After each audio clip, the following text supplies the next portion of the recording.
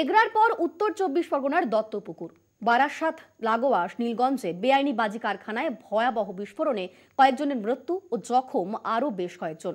বিস্ফোরণের তীব্রতায় ধ্বংসস্তূপে পরিণত হয়েছে কারখানার বাড়িটি। ভেঙে পড়েছে ছাদ ও কংক্রিটের পিলার। ধ্বংসস্তূপের নিচে আটকে পড়েন বেশ কয়েকজন।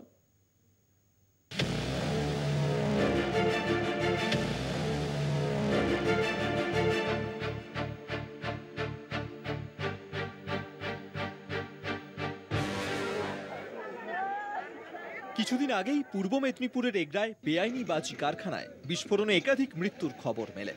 ফের বেআইনি বাজি কারখানায় বিস্ফোরণ, এবার উত্তর 24 পরগনার বারাসাত লাগোয়া দত্তপুকুরে।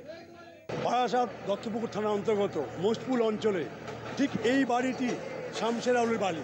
এই শামশের আলীর বাড়িতে বাজি তৈরি চলছিল সকাল তখন 10টা। ঠিক সেই সময় বিস্ফোরণ ঘটে। বিস্ফোরণে সম্পূর্ণ ধূলিসাৎ হয়ে যায় বাড়িটি।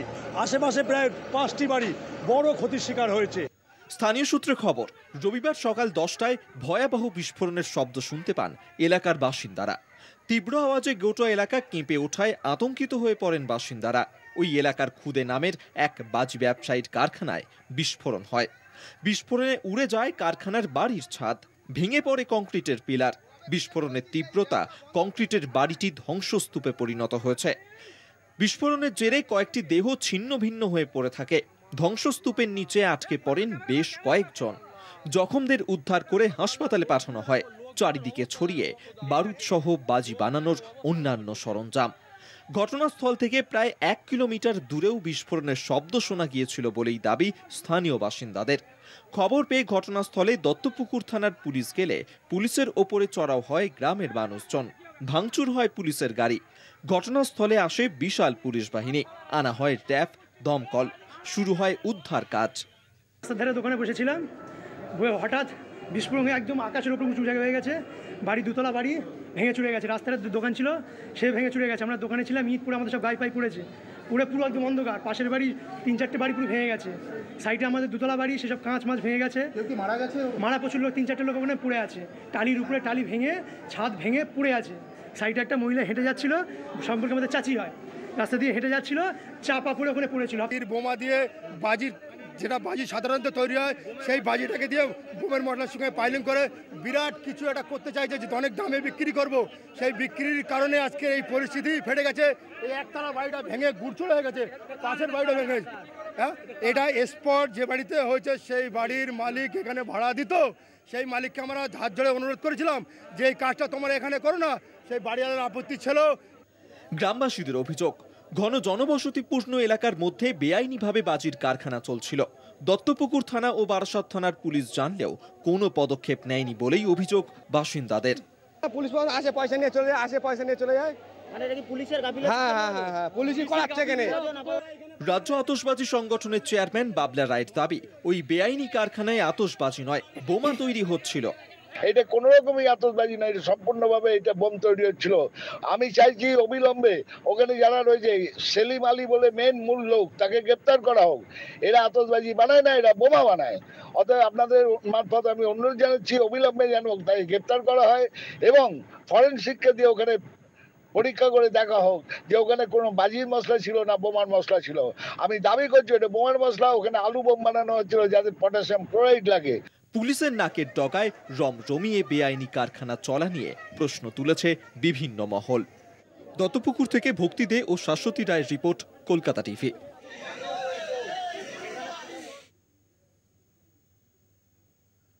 এগরার পর দত্তপুকুর, ফের বিস্ফোরণ, ফের সরগরম রাজ্য রাজনীতি।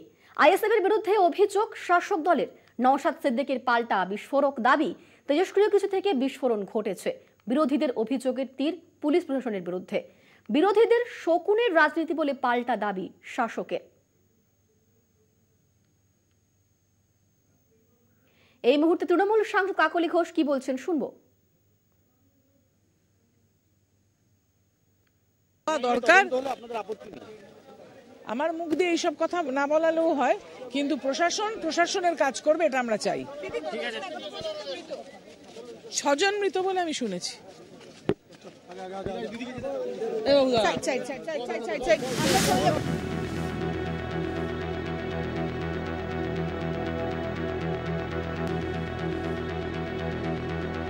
উত্তর 24 পরগনার বারাসতের নীলগঞ্জে বাজি কারখানায় ভয়াবহ বিস্ফোরণ। ঘটনার পর শুরু রাজনৈতিক চাপানুতর। এলাকার বিধায়ক তথা রাজ্যের খাদ্যমন্ত্রী রথীন ঘোষের দাবি, আইএসএফ এর মদতেই এলাকায় বাজি কারখানা তৈরি হয়েছে। রাজ্যে অশান্ত পরিবেশ তৈরি করছে আইএসএফ।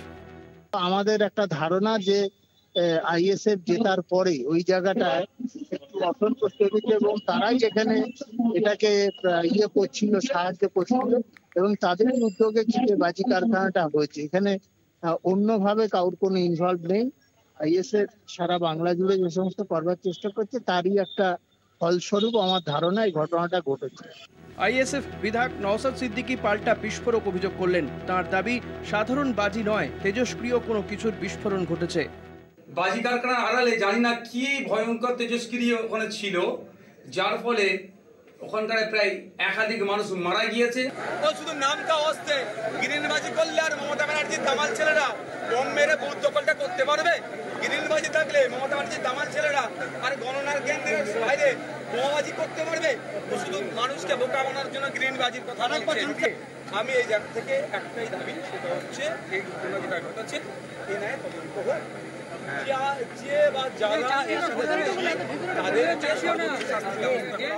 ঘটনার পর রাজ্যে পুলিশ প্রশাসনের বিরুদ্ধে অভিযোগের তীর বিরোধীদের। রাজ্যে বোমার কারখানার রমরমা। কটাক্ষ বিজেপি মুখপাত্র শ্রমিক ভট্টাচার্যের। বলছেন বাজির কারখানা, এটা অ্যাকচুয়ালি গোটা পশ্চিমবঙ্গকে একটা বোমার চাদরে মুড়ে ফেলা হয়েছে। মানুষের ওপরে আস্থা হারিয়ে ফেলে বোমার ওপরে তৃণমূল কংগ্রেস আস্থা রেখেছে। তো এই ধরনের একটা বেআইনি বাজির কারখানা এত বিস্তীর্ণ অঞ্চল জুড়ে একটার পর একটা ঝুপড়ি বাগানের মধ্যে বানিয়ে রেখেছে আজকের সোশ্যাল মিডিয়ার যুগে। বিস্ফোরণের বাংলা তো কংগ্রেস সাংসদ অধীর চৌধুরীর। বাংলা এখন বিস্ফোরণের বাংলা। তাই এগরার ঘটনার পর ভেবেছিলাম আমরা রাজ্য সরকার শিক্ষা নেবে, বিধিনিষেধ আরোপ করবে, এইভাবে মানুষের মৃত্যু ঠেকানো যাবে। কিন্তু এই সরকার শুধুমাত্র ব্যর্থতার দলিল লিখছে। সবাই সবকিছু জেনেও চুপ। কটাক্ষ সিপিএম নেতা সুজন চক্রবর্তীর। এনআইএ তদন্তের দাবি শুভেন্দু অধিকারীর। মুখ্যমন্ত্রী তিনি কি ব্যর্থ? তিনি যা বলছেন সেগুলো কি বোগাস? তার কথা কেউ শোনে না, তার পুলিশ মন্ত্রী কেউ শোনে না। এবং এখানে যেখানে ঘটনাটা ঘটেছে সবাই জানেন, শাসক দলের ঘনিষ্ঠ সম্পর্ক, তৃণমূলের বাহিনী, পিছনে পুলিশ, তার প্রশ্রয়, এবং সেইটা মিলিয়ে এটা বিস্ফোরণ মানে বাজির না, বোমার মালপত্র মজুদ। বিরোধীদের কটাক্ষের জবাবে পাল্টা তোপ কুণাল ঘোষের। বিরোধীরা শকুনের রাজনীতি করছে, তো তৃণমূলের রাজ্য সাধারণ সম্পাদকের। পুলিশ প্রশাসন তদন্ত করছে, এইটুকু বলা যায়।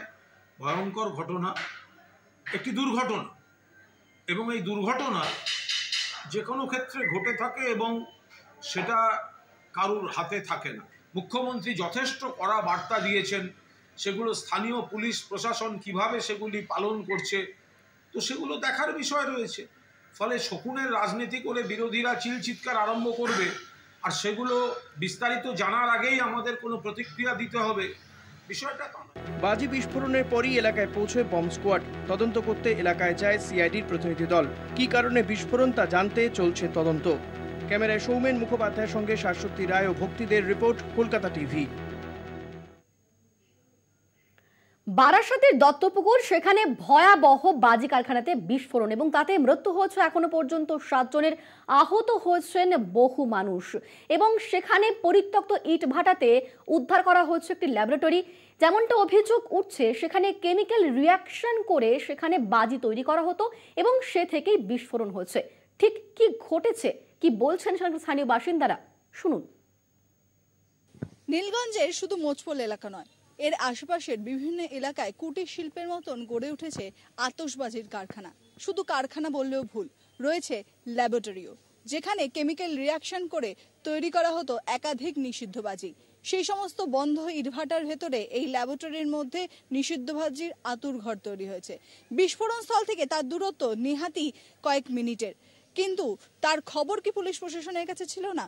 এই সমস্ত ল্যাবরেটরির মাধ্যমে বিভিন্ন কেমিক্যাল রিয়াকশন, যা আইনত এবং কার্যত একেবারেই নিষিদ্ধ, সেই সমস্ত কার্যকলাপ সম্পর্কে পুলিশ অবহিত নয়। এই বিস্ফোরণের পর সেখানে নড়ে চড়ে বসেছে মানুষজন। স্থানীয়রা অভিযোগ করছে যে দীর্ঘদিন ধরে সেই সমস্ত ল্যাবরেটরিতে কেমিক্যাল রিয়াকশন করে তৈরি করা হতো একাধিক নিষিদ্ধ বাজি। মিলেছে কেমিক্যাল, রাসায়নিক, দাহ্য, তার সঙ্গে সঙ্গে যে সমস্ত বাজি তৈরি হতো তার একাধিক ফয়েল। এর থেকেই প্রমাণ মিলছে যে এই সমস্ত ল্যাবের মাধ্যমেও শুধুমাত্র কি বাজি না আরো অন্য কিছু তৈরি হতো। প্রশ্নচিহ্ন তৈরি হচ্ছে পুলিশ প্রশাসনের কাছে, যার কোনো উত্তর নেই। ক্যামেরায় সৌমেন মুখোপাধ্যায়ের সঙ্গে শাশ্বতী রায়, কলকাতা টিভি।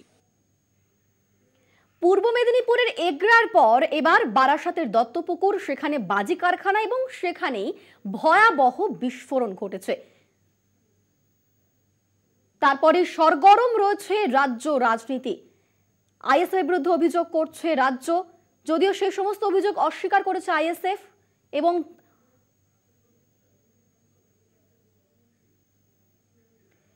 এই মুহূর্তে ঘটনাস্থলে গিয়েছেন তৃণমূল সাংসদ কাকলি ঘোষ দস্তিদার এবং তারই সঙ্গে রয়েছেন বনমন্ত্রী জ্যোতিপ্রিয় মল্লিক, তারই সঙ্গে রয়েছেন খাদ্যমন্ত্রী রথীন ঘোষ। ঘটনাস্থলে পৌঁছে গিয়েছেন তারা, আপনারা দেখছেন সেই ছবি কলকাতা টিভির পর্দায়।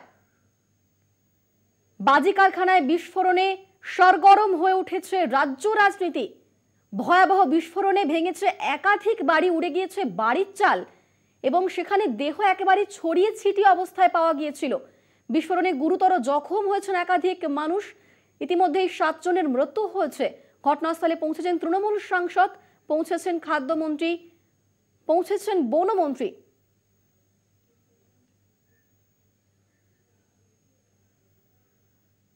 ইতিমধ্যেই সেখানে পৌঁছে গিয়েছিল ফরেনসিক টিম এবং কিছুক্ষণ আগেই সেখানে গিয়েছিলেন আইএসএফ বিধায়ক নওশাদ সিদ্দিকী। এই মুহূর্তে সেখানে রয়েছেন জ্যোতিপ্রিয় মল্লিক, রয়েছেন রথীন ঘোষ, রয়েছেন তৃণমূল সাংসদ কাকলি ঘোষ দস্তিদার। দত্তপুকুরের নীলগঞ্জে বাজি কারখানায় বিস্ফোরণ।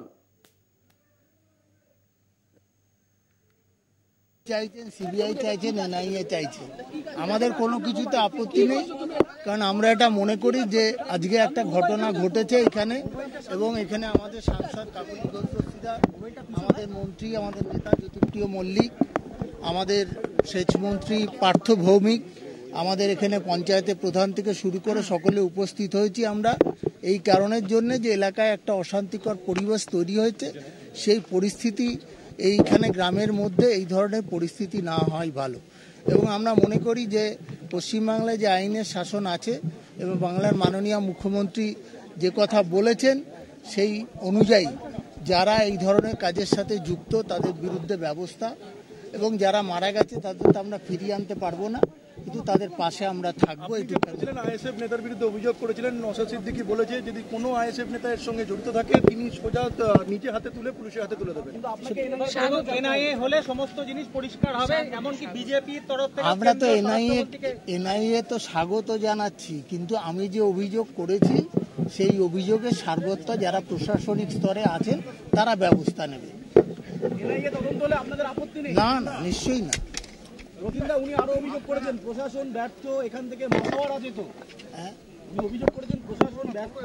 এটা তো বিরোধী দলে থাকলে সবাই এই কথা বলে যে প্রশাসন ব্যর্থ। প্রশাসন ব্যর্থ হলে তাহলে এখানে যত আপনার নাম নিয়েছে আপনার কাছে মাথাওয়ারা যেত হতে পারে, যেটা তো ওনার অভিযোগ। নওশাদ সিদ্দিকীর বিরুদ্ধেও তো অনেক রকম অভিযোগ উঠেছে। আমরা তো সেই সব কথার উত্তর দিতে আসিনি, আমরা মানুষের পাশে ছিলাম, মানুষের পাশে আছি। রাজ্য সরকার এই মৃতদের পরিবারের পাশে বা আহতদের পরিবারের পাশে কিভাবে দাঁড়াবে এখনো পর্যন্ত কি মুখ্যমন্ত্রীর তরফ থেকে কোনো এটা নিশ্চয়ই যথাসময়ে আমাদের যা ব্যবস্থা আছে সেই অনুযায়ী মাননীয় মুখ্যমন্ত্রী যেভাবে ঘোষণা করবেন সেইভাবেই এটা হবে।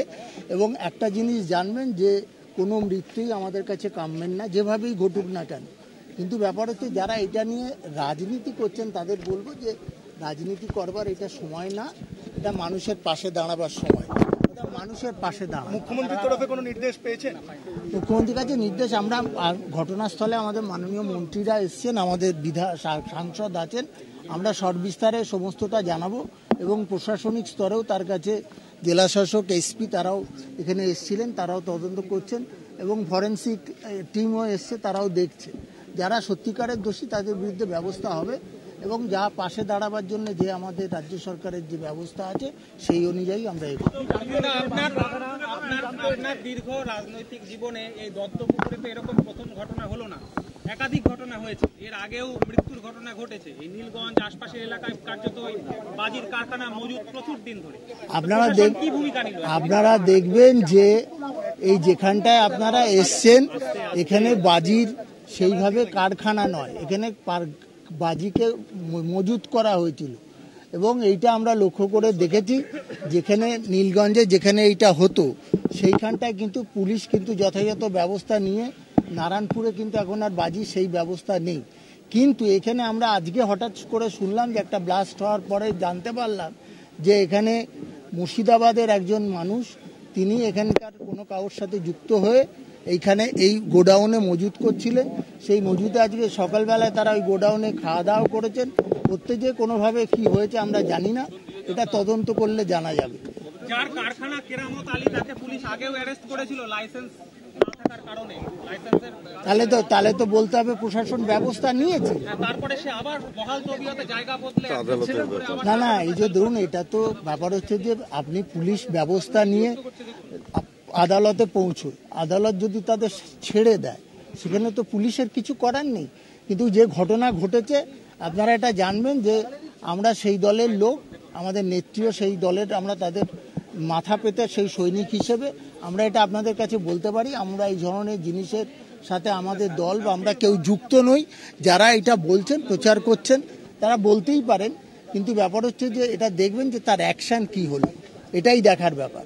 এটা আপনার বিধানসভা এলাকা, আপনার এখানে নেতৃত্বরা নিশ্চয়ই রয়েছে। এর আগে কি কখনো কোনো নেতৃত্ব জানিয়েছিল এখানে বেআইনিভাবে বাজি কারখানা চলছে? না দেখুন, এখানে বিষয়টা হচ্ছে যে আমরা নারায়ণপুরটা জানতাম, নারায়ণপুর পুলিশ বন্ধ করেছে মুখ্যমন্ত্রী বলার পরে, কিন্তু এটা হঠাৎ করে আমরা একটা ঘটনা জানতে পারলাম আজকে। এই ব্লাস্টিং না হলে হয়তো আমরা জানতেও পারতাম না যে মোচপোলে এই ধরনের গোডাউন করে যারা বিভিন্ন জায়গা থেকে তাড়া খাচ্ছেন বাজির, তারা এখানে এসে এটা করেছেন। আমরা আজকে এই ব্লাস্টিংয়ের পরে জানতে পেরেছি।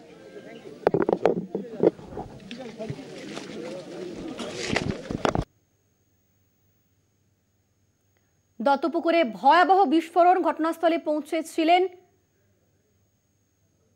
তৃণমূল সাংসদ, পৌঁছেছিলেন খাদ্যমন্ত্রী রথীন ঘোষ এবং পৌঁছেছিলেন বনমন্ত্রী জ্যোতিপ্রিয় মল্লিক।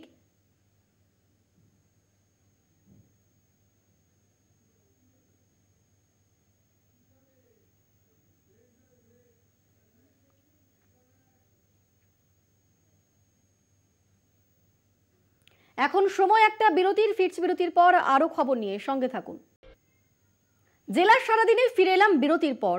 বারাসতের দত্তপুকুর, সেখানে বাজি কারখানায় ভয়াবহ বিস্ফোরণ। এখনো পর্যন্ত 7 জনের মৃত্যুর খবর পাওয়া যাচ্ছে এবং আহত হয়েছেন বহু মানুষ এবং সেখানে বিস্ফোরণের তীব্রতায় উড়ে গিয়েছে বাড়ির চাল।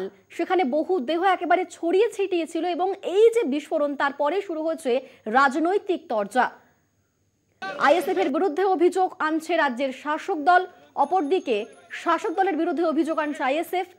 বিরোধীরা বলছে এর বিরুদ্ধে এনআইএ তদন্তের দাবি করছেন তারা, অর্থাৎ সব মিলিয়ে সরগরম পরিস্থিতি। এবং এই মুহূর্তের সেখানে কি আপডেট আমরা জানবো। আমাদের সঙ্গে সরাসরি রয়েছেন ঘটনাস্থল থেকে প্রতিনিধি শাশ্বতী রায় এবং শাশ্বতীর সঙ্গে রয়েছেন প্রতিনিধি ভক্তি দে।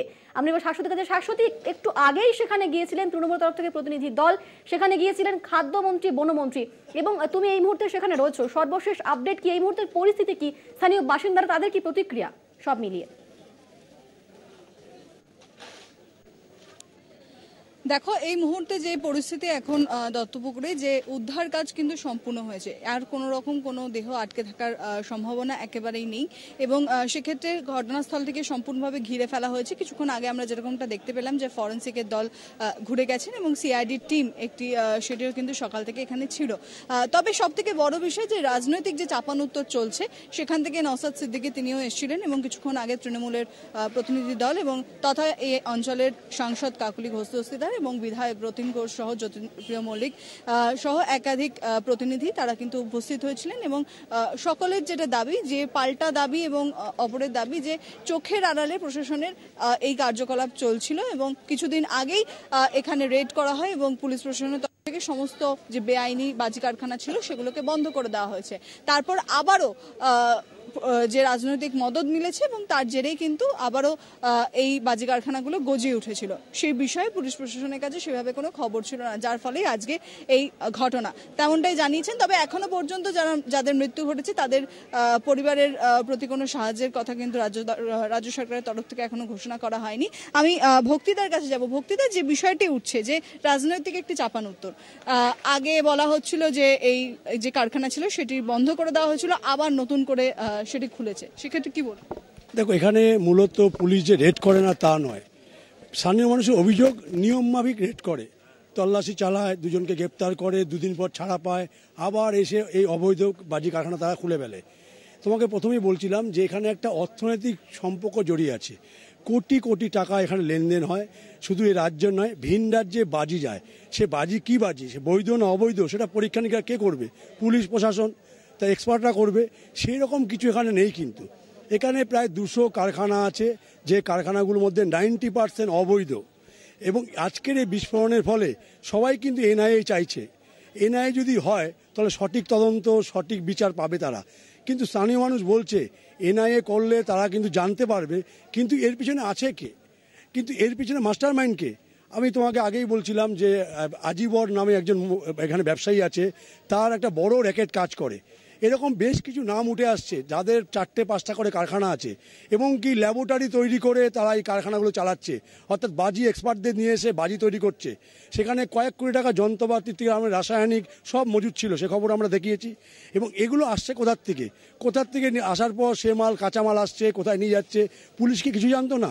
একদিকে দত্তপুকুর থানা, অন্যদিকে নীলগঞ্জ ফাঁড়ি, এই দুটো ফাঁড়ি এবং থানার মধ্যে এটা এলাকাটা নিয়ন্ত্রণ করে। এখন কেউ বলছে তৃণমূল জানে, তৃণমূলের দোষ, কেউ বলছে আইএসএফ এখানে দানা বেঁধেছে নতুন করে, তাদের শক্তি বৃদ্ধি করেছে, আইএসএফ মদতে এগুলো করা হচ্ছে। এখন বিষয় হচ্ছে পুলিশ ব্যাপারটা পরিষ্কার করতে পারবে। এই যে লোকটির বাড়িতে একটা ঘটনাটি ঘটেছে, তার পরিচয়টা কি, তিনি কতগুলো র্যাকেট চালান? এখানে র্যাকেটের প্রশ্ন আসছে, 1-2টি কারখানা না, একজন 4-5টি করে কারখানা চালান করে। সব ঘটনা নিয়ে এখন তদন্ত না করে কিছু বলা যাবে না। একটা কথা বলতে পারি, স্থানীয় মানুষের কিন্তু প্রশ্ন পুলিশের বিরুদ্ধে। তারা বলছে পুলিশ যদি সঠিক পদক্ষেপ নিত তাহলে কিন্তু এগরার মতন এখানে এই ঘটনা ঘটতো না। পুলিশের নজরদারির অভাবে আজকের এই ঘটনা ঘটেছে। যেরকমটা ভক্তিদা বললেন যে এখানে পুলিশের যে নিষ্ক্রিয়তা, সেই অভিযোগ বারবার তুলছেন স্থানীয় বাসিন্দারা। তবে যেমনটা নওশাদ সিদ্দিকী দাবি করেছেন যে এনআইএ তদন্ত করা হোক, এবং তৃণমূলের তরফ থেকেও বলা হয়েছে যে কোনো রকম তদন্তকেই তারা ভয় পান না, যেটা সঠিক সেই তদন্ত উঠে আসুক, যারা দোষী তারা শাস্তি পান। সেক্ষেত্রে যে সমস্ত মানুষদের প্রাণ গেল, আজকে একটি নিরীহ শিশুরও মৃত্যু ঘটেছে এই দুর্ঘটনায়, সেই মৃত্যুর পেছনে দায়ী সেটাই সামনে আসা সব থেকে বড় জরুরি। তবে পরিস্থিতি নিয়ন্ত্রণ করার চেষ্টা করা হচ্ছে, এবং স্থানীয় বহু মানুষ এখানে এখনো পর্যন্ত ভিড় করে রয়েছে। এখানে ঘটনাস্থলটিকে যাতে অক্ষুণ্ণ রাখা যায় সেই জন্য কিন্তু যে রাত্রিবেলা লাইটের ব্যবস্থা করা হয়েছে, ইতিমধ্যেই পুলিশের তরফ থেকে র্যাব নামানো রয়েছে, এবং পরিস্থিতি সম্পূর্ণভাবে নিয়ন্ত্রণ করে রাখার চেষ্টা করছে পুলিশ। শাশ্বতী, সেখানেও একটি পরিত্যক্ত ইটভাটা থেকে ল্যাবরেটরির খোঁজ পাওয়া গিয়েছে, এবং সেখানে অভিযোগ উঠছে যে সেখানে কেমিক্যাল বানিয়ে এই বিস্ফোরণটি ঘটানো হয়েছে। ঠিক কি অভিযোগ করছেন বাসিন্দারা? দেখো, সকালবেলা ভক্তিদা এই ছবিটি তুলে ধরেছিলেন যে এই ঘটনাস্থল থেকে কিছুটা দূরে একটি ল্যাব রয়েছে, এবং সেটি একটি পরিত্যক্ত ইটভাটা, যেখানে ল্যাবের যে গঠন থাকে সেই গঠনে যন্ত্রাংশ তৈরি, এবং বহু দামি দামি যন্ত্রাংশ সেখানে রয়েছে, কিন্তু কোনো মানুষের চিহ্ন নেই। এই বিস্ফোরণ ঘটার পর কি সেই ল্যাব থেকে মানুষজন পালিয়ে গেলেন, না পুলিশের নজরে যাতে না আসে কেই ল্যাব চালায় তার জন্য সেখান থেকে মানুষজন পালিয়ে গেছেন, সেই বিষয়টিও কিন্তু প্রশ্নচিহ্নের মুখে। এবং সব থেকে বড় বিষয় যে সেই ল্যাবগুলোতে কেমিক্যাল এক্সপার্ট কিন্তু নিষিদ্ধ বাজি তৈরি করা হতো, কারণ যারা বাজি এক্সপার্ট এখানে এসেছিলেন তারা যেটা দাবি করছেন যে গ্রিন বাজিগুলোর বৈধতা রয়েছে, সেই বাজি কিন্তু এই অংশে তৈরি হচ্ছিল না। যে আলু বাজি যেগুলোকে আমি দেখালাম সকালবেলা তোমাকে, যে কিছু স্টোন চিপ দিয়ে বারুদ দিয়ে সেটি তৈরি করা হচ্ছে, সেই বাজি সম্পূর্ণভাবে নিষিদ্ধ।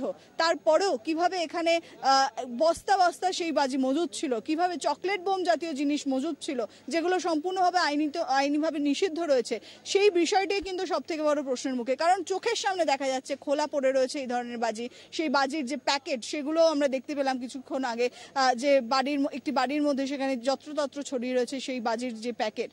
অর্থাৎ বোঝাই যাচ্ছে যে পরিস্থিতি নিয়ন্ত্রণ করার চেষ্টা করা হচ্ছে, তবে পুলিশ প্রশাসনের গাফিলতি যেটা বারবার চোখে আঙুল তুলছে স্থানীয় বাসিন্দারা। তারা বলছেন যে যখন ঘটনা ঘটেছে তার অনেকক্ষণ বাদে পুলিশ কর্মীরা এখানে উপস্থিত হয়েছেন। হয়তো যদি তারা আরো একটু আগে আসতেন, যে যারা মারা গেছেন তাদেরকে হয়তো কিছুটা হলেও কয়েকজনকে হলেও বাঁচানো সম্ভব হতো। এখনো পর্যন্ত হাসপাতালে বহু মানুষ চিকিৎসাধীন, তারা যথেষ্ট গুরুতর আহত অবস্থায় তাদেরকে ভর্তি করে রাখা হয়েছে এবং মরণ বাঁচন লড়াই চলছে বলা যায়। এই এতগুলো মৃত্যু পুলিশ প্রশাসনের তরফ থেকে কার্যত একেবারে নিষ্ক্রিয়তার অভিযোগ। সব থেকে বড় বিষয়, এগরা এবং বজবজের পর এগরার ঘটনা ঘটার পর কিন্তু মুখ্যমন্ত্রী জানিয়েছিলেন যে এই সমস্ত বাজি কারখানাগুলিকে একটি আলাদা জায়গায় সরিয়ে নিয়ে যেতে হবে, যেখানে শুধুমাত্র বাজি তৈরি হবে, যেখান থেকে মানুষের বা স্থানীয় মানুষের কোনো আনাগোনা থাকবে না, মানুষের কোনো রকম দুর্ঘটনা ঘটলেও যাতে সেটি শুধুমাত্র কারখানা এলাকার মধ্যেই ঘটে, স্থানীয় বাসিন্দারা যাতে কোনোভাবে এফেক্টেড না হন। সেখানে একজন রাস্তা পারাপার করা মহিলাও, তিনিও এই দুর্ঘটনায় মৃত্যু হয়েছে তার, এমনটাই খবর মিলছে। অর্থাৎ বলাই যায় যে সমস্ত পরিস্থিতির উপর আমরা নজর রাখছি এই মুহূর্তে। এখন কিন্তু অনেকটাই শান্ত প্রক্রিয়া রয়েছে এই মুহূর্তে এখানে। একেবারেই অনেক ধন্যবাদ তোমাকে শাশ্বতী, আমাদের সঙ্গে সেখান থেকে সরাসরি ছিলেন শাশ্বতী রায় এবং ভক্তি দে। আমরা দেখলাম এই মুহূর্তে সেখানে একটি পরিস্থিতি রয়েছে, যেমনটা বারবার সেখানকার বাসিন্দারা অভিযোগ করছেন যে স্থানীয় প্রশাসন তাদের গাফিলতি রয়েছে এবং যার জন্যই আজকে এই ভয়াবহ বিস্ফোরণ ঘটেছে বলেই মনে করছেন তারা।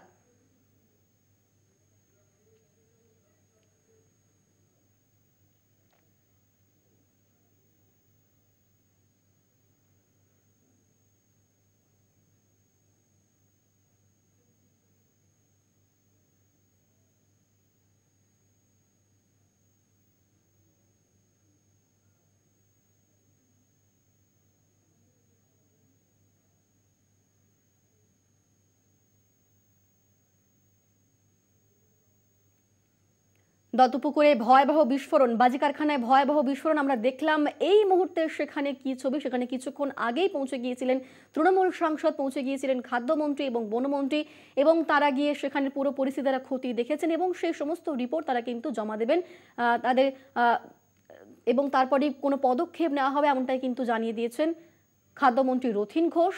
এবং এই মুহূর্তে সেখানের পরিস্থিতি খানিকটা নিয়ন্ত্রণে এসেছে বলে আমরা দেখলাম সেই ছবি।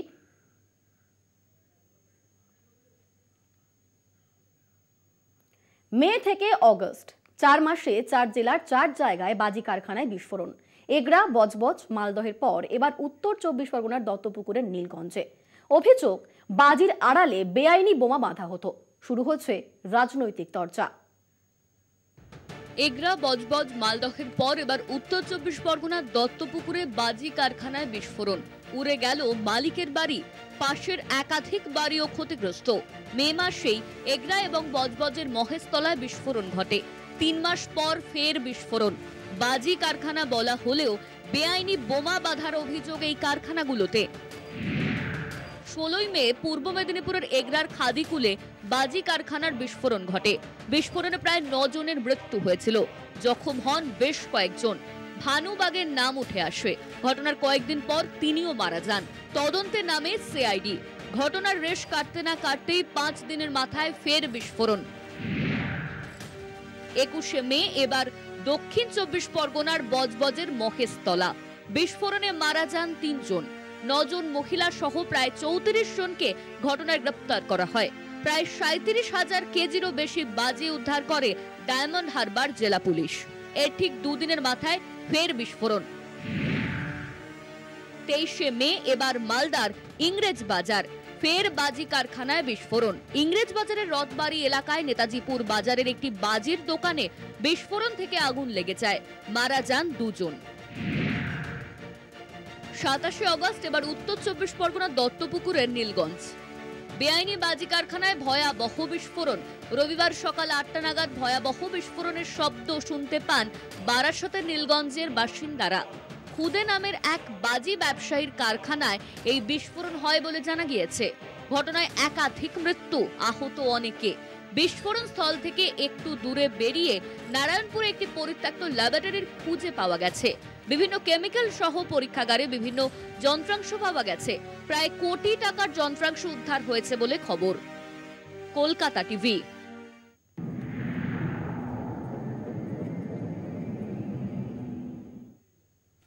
জেলা সারাদিনে এখন সময় একটা বিরতির, ফিরছে বিরতির পর, সঙ্গে থাকুন। ফিরে এলাম বিরতির পর। ছাত্রাবাসের অন্দরে পুরুষতন্ত্রের আধিপত্য, সিসিটিভি কি সে রোগের আদৌ উপশম করতে সক্ষম? যাদবপুর বিশ্ববিদ্যালয়ের মেইন হোস্টেলে পড়ুয়ার অস্বাভাবিক মৃত্যু ও র্যাগিংয়ের অভিযোগ ঘিরে চলতি বিতর্কের জেরে এই প্রশ্ন তুলেছেন বিশেষজ্ঞদের একাংশ। যাদবপুর বিশ্ববিদ্যালয়ের বাংলা স্নাতক পর্যায়ের প্রথম বর্ষের ছাত্রের মৃত্যু হয়েছে র্যাগিংয়ের নামে নৃশংস অত্যাচারে। বিশ্ববিদ্যালয়ে তার সিনিয়র ও প্রাক্তনীদের দায়ী করে মৃতের পরিবারের তরফে নির্দিষ্ট অভিযোগ জানিয়েছে পুলিশকে। সূত্রের খবর, প্রথম বর্ষের ওই ছাত্রটি অত্যাচারিতদের হাত থেকে রেহাই পেতে জানান তিনি সমকামী নন, যাতে স্পষ্ট ওই পড়ুয়াকে যৌন নিপীড়নের শিকার হতে হয়েছিল। বিশেষজ্ঞদের একাংশ মনে করছেন সমাজের অন্তর্নিহিত পুরুষতান্ত্রিক প্রাধান্যের মানসিকতা হোস্টেল স্তরেও মাথাচাড়া দেয়। তাদের মতে এই মানসিকতাই দুর্বলের উপর সবলের বল প্রয়োগকে স্বাভাবিক আচরণ বলে মনে করে। এই পুরুষতন্ত্র ছোটদের আগলে রাখার নামে তাদের দাবিয়ে রাখার কাজ করে। পুরুষতন্ত্র শুধু মেয়েদের স্বাধীনতা নিয়ন্ত্রণের প্রবক্তা নয়, পুরুষের যৌন আচরণ তার সীমা নির্ধারণ করে থাকে। তবে এটা শুধু হস্টেল বা কোনো বিশেষ প্রতিষ্ঠানের নয়, সার্বিকভাবে সমাজের ছবি বলেই মনে করছেন বিশেষজ্ঞরা। তাই প্রশাসনিক দুর্বলতার সুযোগ নিয়ে বছরের পর বছর ধরে ছাত্রাবাসের অভ্যন্তরে গজিয়ে উঠেছে সমান্তরাল ক্ষমতা কেন্দ্র। যেহেতু চাহিদার তুলনায় যোগান খুবই সীমিত, তাই দূর দূরান্ত থেকে আসা পড়ুয়াদের কাছে হস্টেলের ঘর খুবই মহার্ঘ। স্বাভাবিক কারণেই সেখানে ঠাঁই পেতে পড়ুয়ারা মরিয়া। তাদের সেই মরিয়া ভাবকেই নিজেদের আধিপত্য প্রতিষ্ঠায় কাজে লাগায় ক্ষমতাশীলরা। তাই যাদবপুরের এই পড়ুয়াকে অন্তিম মুহূর্তে বলতে হয়েছিল তিনি সমকামী নন। এই পুরুষতান্ত্রিক আধিপত্যের রোগ সমাজের ভিতরে। বিশেষজ্ঞদের মতে ক্যাম্পাসে নজরদারি বাড়াতে সিসিটিভি লাগিয়ে এই রোগের উপশম সম্ভব নয়। ছাত্র মৃত্যু ঘিরে বিতর্কের জেরে যাদবপুর সহ গোটা রাজ্যের কলেজ বিশ্ববিদ্যালয় ক্যাম্পাসে সিসিটিভি বসানোর তোড়জোড় শুরু হয়েছে। র্যাগিং মুক্ত ক্যাম্পাস বা হস্টেল গড়তে সিসিটিভি আদৌ কার্যকর ভূমিকা নেবে কিনা তা নিয়ে সংশয় প্রকাশ করেছেন বিশেষজ্ঞরা। ক্যাম্পাসে নজরদারি বাড়ালেও ঘরের চার দেওয়ালের ভিতরে পুরুষতন্ত্রের আধিপত্য দমন করা সম্ভব নয়। তাদের দাবি, উপসর্গ নিয়ন্ত্রণ করলে রোগের উপশম হবে না। কলকাতা টিভি। পদ্মা নদীর ভাঙন মুর্শিদাবাদের ভারত বাংলাদেশ সীমান্তে। ভাঙনের জেরে নদীতে ঝুলে রয়েছে সীমান্তের কাঁটা তারের বেড়া। রোধের লক্ষ্যে বিএসএফ এর তরফ থেকে বালির বস্তা দিয়ে অস্থায়ী বাঁধ মেরামত করা হচ্ছে। ভাঙন চলতে থাকলে বাড়িঘর সহ চাষের জমি নদীগর্ভে তলিয়ে যাওয়ার আশঙ্কা করছেন স্থানীয় বাসিন্দারা। স্থায়ী ব্যবস্থার দাবি জানিয়েছেন গ্রামের মানুষজন। মুর্শিদাবাদে বিস্তীর্ণ এলাকা দিয়ে চলে গেছে ভারত বাংলাদেশ সীমান্ত। সীমান্তে পাশ দিয়ে বয়ে গিয়েছে পদ্মা নদী। ভরা বর্ষায় ভাঙছে নদীর পাড়। লালগোলা থানা এলাকার সীমান্তরক্ষীর ৩৫ নম্বর ব্যাটালিয়নের রেনু ক্যাম্প লাগোয়া এলাকায় পদ্মার ভাঙন ধরেছে বিস্তীর্ণ এলাকা জুড়ে। ভারত বাংলাদেশের সীমান্তে নদীতে ঝুলছে কাঁটা তারের বেড়া। যে কোনো সময় ভেঙে যেতে পারে কাঁটা তারের বেড়া। ভাঙন রোধের জন্য অস্থায়ী ব্যবস্থা নিয়েছে সীমান্তরক্ষী। বালির বস্তা দিয়ে চেষ্টা করেছেন জওয়ানেরা। স্থানীয় বাসিন্দাদের অভিযোগ, দীর্ঘদিন ধরেই চলছে নদীর ভাঙন। প্রতি বছরই বহু জমি নদী গর্ভে চলে যায়। ভাঙন রোধে প্রশাসনের কোনো উদ্যোগ নিতে দেখা যায়নি বলে অভিযোগ গ্রামের মানুষজনের। ভাঙনের ছবি তুলে নিয়ে প্রতিশ্রুতি দেওয়া হয়, কিন্তু কাজের কাজ কিছুই হয় না বলে দাবি বাসিন্দাদের। অবিলম্বে ভাঙন রোধের দাবি তুলেছেন তারা। এবং আমাদের ওই মূল কেন্দ্রিক যে লালগোলা, সে লালগোলাটা থাকবে না। এইভাবে ভাঙন যদি ভাঙতে থাকে তাহলে আমাদের লালগোলাটা থাকবে না। এবং আমাদের এলাকায় অ্যাকচুয়ালি হচ্ছে কৃষি প্রবণ এলাকা, কৃষি প্রধান এলাকা। সেখান থেকে মানুষের জীবিকা নির্বাহ হয়। এবার যদি ভাঙনে জমি জামাগুলো সমস্ত ভেঙে যায় তাহলে আমাদের সাধারণ মানুষ বিভিন্নভাবে বিপদে পড়বে, তাদের আর্থিক ক্ষয়ক্ষতি প্রচুর হবে। আমাদের যে ফৌজি আছে, ফৌজি অনেক রকমভাবে চেষ্টা করছে, তারা উপর লেভেল পর্যন্ত জানাচ্ছে, কাজ হচ্ছে না। আমাদের ওপর লেভেল পর্যন্ত অনুরোধ সরকারের কাছে যে আমাদের লালগোলাটা না জানে কংক্রিট দিয়ে, নাহলে ইট দিয়ে, পাথর দিয়ে না জানে বেঁধে আমরা পাই, এটাই আমাদের অনুরোধ। ভাঙনের বিষয়টি সর্বোচ্চ আধিকারিককে জানানো হয়েছে বলে দাবি সীমান্তরক্ষীর এক আধিকারিকের। মুর্শিদাবাদের লালগোলা থেকে তৌসিফ ইকবালের রিপোর্ট, কলকাতা টিভি।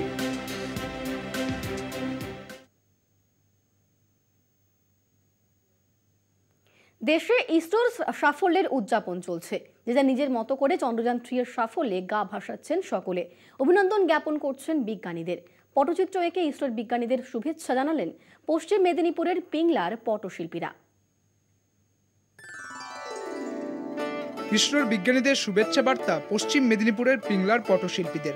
পটের ছবি এঁকে গান বাঁধলেন পিংলার নয়ার পটুয়ারা। সারা দেশ যখন চন্দ্রযান 3 এর সাফল্যে গা ভাসিয়েছে, তখন নিজেদের মতো করে সাফল্যে গা ভাসালেন পটুয়ারাও।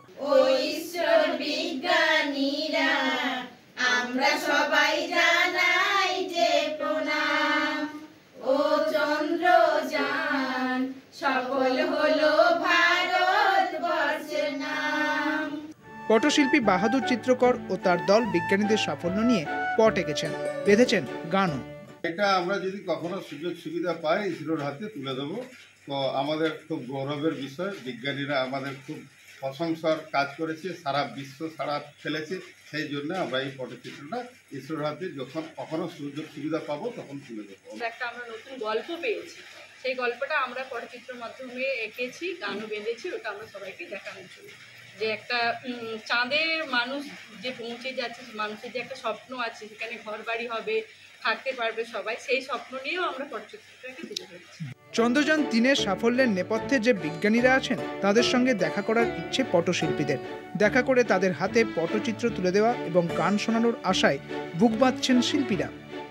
আমরা তো ভীষণ খুশি যে বিজ্ঞানীরা কি না করতে পারে, মানে সব কিছুই করতে পারে। ওনারা মানে নাওয়া খাওয়া বন্ধ করে যে এইসব মানে রিসার্চ করে বিভিন্ন জায়গাতে মানে পৌঁছাচ্ছে, সত্যি এটা খুশির ব্যাপার। আগামী দিনে বিজ্ঞানীদের সঙ্গে দেখা করার আশায় দিন গুনছেন পিংলার পটশিল্পীরা। কবে সে সুযোগ আসে তা অবশ্য জানা নেই তাদের। পিংলা থেকে সৌম্যকান্তি ত্রিপাঠীর রিপোর্ট, কলকাতা টিভি।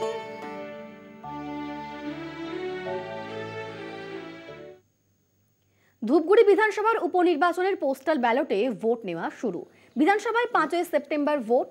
অবাধ, সুষ্ঠু ও শান্তিপূর্ণ নির্বাচনের লক্ষ্যে কেন্দ্রীয় বাহিনী পৌঁছে গিয়েছে ধূপগুড়িতে। চলছে নিয়মিত রুট মার্চ। রবিবার থেকে পোস্টাল ব্যালটে ভোট নেওয়া শুরু হলো। এদিন ধূপগুড়ির বিভিন্ন এলাকাতে বিশেষ চাহিদা সম্পন্ন এবং বয়স্ক মানুষদের বাড়ি গিয়ে ভোট নেওয়ার প্রক্রিয়া শুরু হলো। ভোটকর্মীদের সঙ্গে ছিলেন কেন্দ্রীয় বাহিনীর সদস্যরাও। পোস্টাল ব্যালটে ভোট দিতে পেরে খুশি বয়স্ক মানুষ এবং বিশেষ চাহিদা সম্পন্নরা।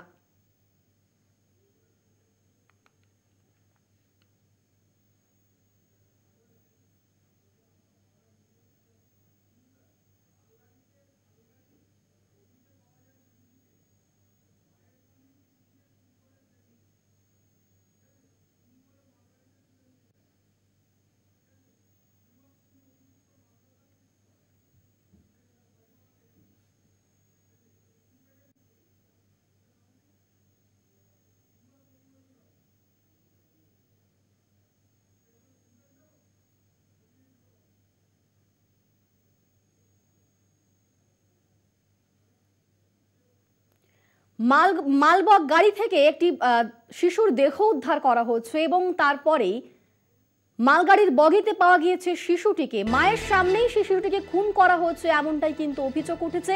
মালগাড়ির বগিতে পাওয়া যায় শিশুকে, মায়ের সামনেই শিশুটিকে খুন করে প্রেমিক। খুন করে মালগাড়িতে তুলে দেয়, এমনটাই অভিযোগ উঠছে। অভিযুক্ত মাদ্রাসার এক শিক্ষক। মা বাধা দিতে গেলে মাকেও মারধর করা হয়েছে বলে অভিযোগ। লিলুয়ায় খুনে অভিযুক্ত মাদ্রাসার শিক্ষক। লিলুয়াতে মালগাড়ির বগিতে পাওয়া যায় শিশুটিকে। মায়ের সামনেই সেই শিশুটিকে খুন করেছেন প্রেমিক, এমনটাই কিন্তু অভিযোগ ওঠে।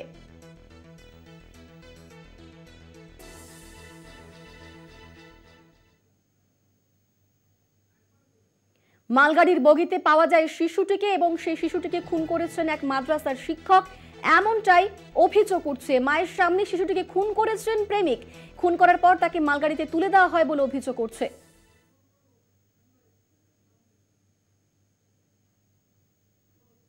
জেলা সারাদিন এই পর্যন্তই। আপনি দেখছেন কলকাতা টিভি, রাত দিন 7 দিন।